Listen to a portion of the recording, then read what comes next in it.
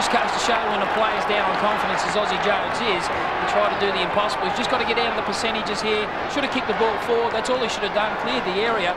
Decided to take on Nigel Smart. Got him underneath the flight of the footy. And the rebound ball was on. Luckily enough, Matthew Connell didn't kick truly for goal. He's having a bit of a nightmare, Oz. It's at least the second time tonight he's been run down. Oh, Wakelin has made a real mess of this one. Gives Cook the chance. Brings it back around to the top of the square. McLeod, another go at it. Now that is 3 now.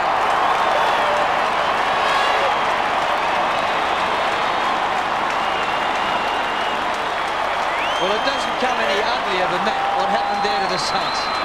Yeah, terrific play by Cook. Just attacked the front of the goal square when Wakelin decided to play on.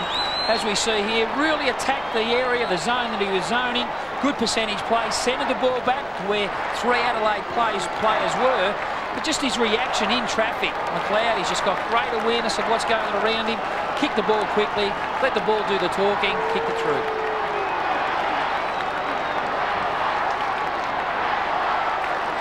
Three goals, 7 to 2-2 in this quarter. So they've had 10 scoring shots into the breeze, the Crows, in this term. Harvey gets it for the Saints. They need to make every post a winner here. Heatley.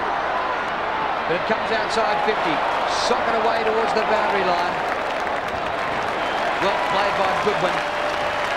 And he gets the ball up towards centre wing. I think a major reason why this has really turned around is because the efforts of Matthew Connell on Robert Harvey. He's kept him to only 2 possessions since he went to him in the 20-minute mark of the first quarter. Terrific defensive play by Matthew Connell. Ricciuto to Eccles. Bigly